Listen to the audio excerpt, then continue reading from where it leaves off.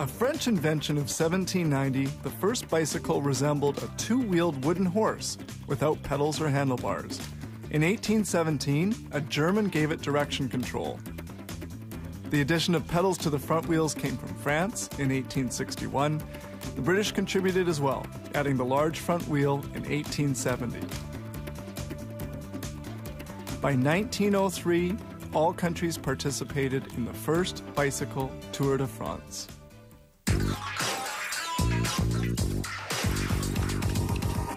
A bicycle is a beautiful piece of engineering. The frames are made of steel or a chromium molybdenum alloy known as chromalloy. Fabrication begins with these hollow tubes. The tube cutter cuts the steel before sending it to the bender. The bender curves the tubes cold, exerting strong pressure against the bending jig.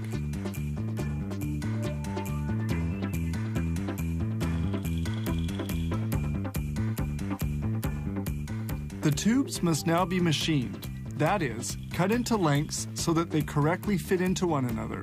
During this operation, cutting oil cools the tube. The tube is cut, taking into consideration the insertion angle of the other pieces. Tubes to be welded together are placed in this support.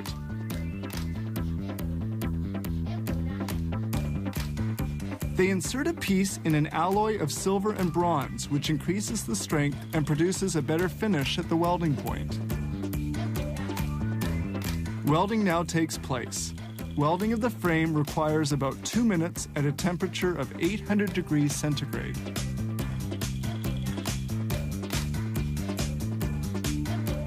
Once welded, the part takes 4 minutes to cool. They proceed in the same way with all the tubes which form the frame of the bicycle. At this stage, it's important to straighten the frame, which could have deformed during welding. They verify the alignment of the tubes and they straighten it out cold with a tool that sets it to the right dimensions.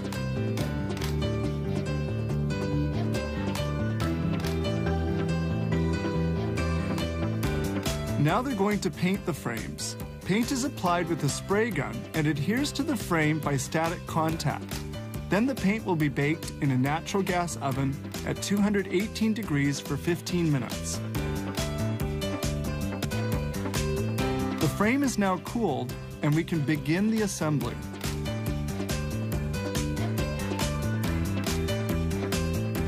The labels are now applied. In another department, an employee assembles the handlebars. He installs the mechanism for the brakes and the gears.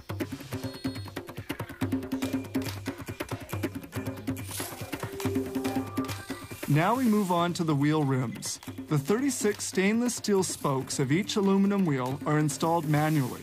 The dexterity of these workers allows them to install spokes on 65 wheel rims in an hour. This spoke tool allows them to screw the spokes into the rim.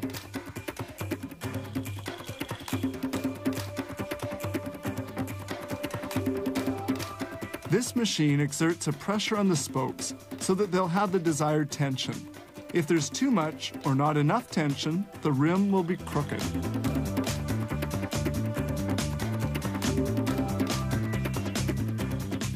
This machine aligns the rims, essential for proper functioning of the bicycle. It automatically adjusts the spokes so that the wheel will be truly straight. Next step, placing of the tubes and the tires on the wheel rims.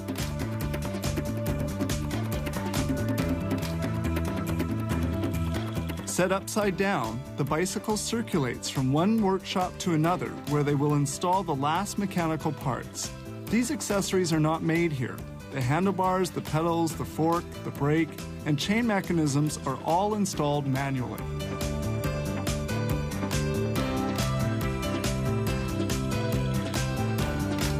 Here they screw on the rear brake plate.